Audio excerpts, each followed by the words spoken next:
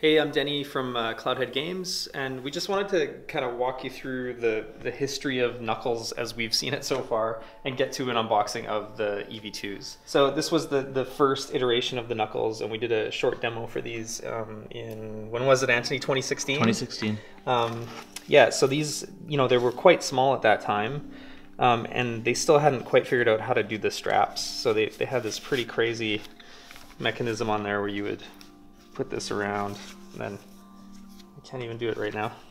I think I've got it backwards. Anyways, you would Velcro on like that, and it was on there very solidly, but obviously that wasn't a great kind of consumer ease of use case. And the size was really tiny at that time. It just kind of barely cradled into your palm, which actually feels pretty good, but it's a very diminutive size. And then they went to the next generation, which was a year later. About 6 or 7 months, yeah. Yeah, okay.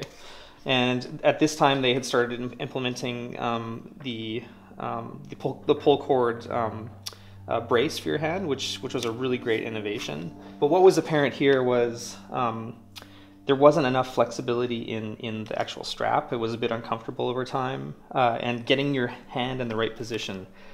Depending on how big your hand was, if it was too big or too small, your hand wouldn't kind of settle on the controller in the right way to use the cap sense that was built in. So then we got up to the prior version of the EV2s, which we got not too long ago. And that's a 3D printed version, but as you can see, the tracking bar is much bigger, which lends to a lot of tracking stability. But you can see a major design change in terms of buttons, and also the length of the actual controller itself has extended. So if you go all the way back to version 1, that's a significant gain in length, and that's because of variable hand size. So you guys have probably seen a lot of these unboxes already, but we'll talk our way through it. It's a really nice little informational thing there. Some lovely USB-C cables that are braided. That's awesome. And take these out. These are the really nice machined versions. So yeah, some really cool things to call out here. What they did with the strap was really smart. They've got this adjustable bar here, so you can kind of pivot the strap. Hard to show it on camera while I do this.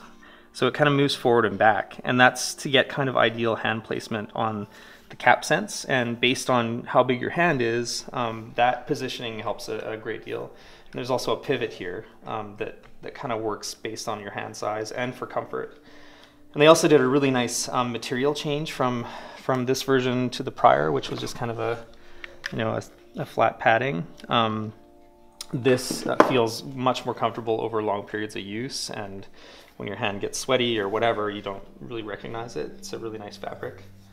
And yeah, so they've got a really nice change here with button placements. They went back and forth a lot on whether to use a trackpad or to do this kind of pill design.